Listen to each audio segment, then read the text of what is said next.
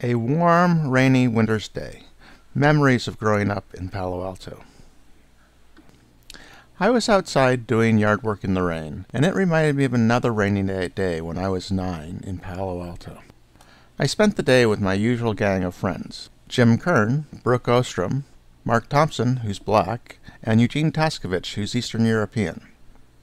We were playing on our normal hunting grounds, the industrial area at the edge of town, between Lewis Road and Bayshore Highway, now known as Highway 101. Because it was raining, dumpster diving was out. The rain makes everything slimy and yucky, so instead we played in the rain. At the end of East Meadow Drive there were 2 large empty lots that had just been scraped for building. That was our field. I'm not sure what games we played, but we probably played Fort and Explorer, and we climbed all over the earth-moving equipment. The lots had just been leveled prior to pouring the foundation, so there were large shallow puddles that we played in. Splashing each other, we got thoroughly soaked. The puddles had washed the larger stones off, and this really was the first time that I noticed rocks.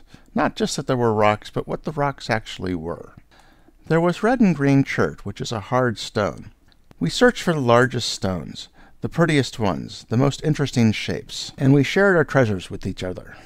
Some of the chert had thin white veins of white quartz, and those were especially valuable.